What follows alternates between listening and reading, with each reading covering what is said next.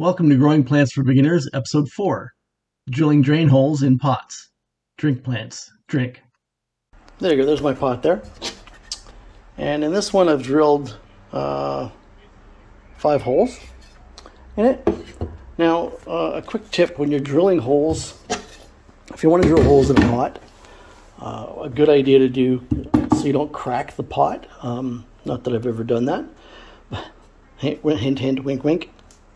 So in order not to crack the pot, a good tip is to take some painter's tape and so basically what I did was I put a couple stripes this way, a couple stripes this way, and then I drilled my holes. And that seems to help so that you don't crack your pot. These holes are to help water the plant. A lot of people sometimes water their plant from the top, and that's usually not a very good practice. I highly recommend that you water from the bottom.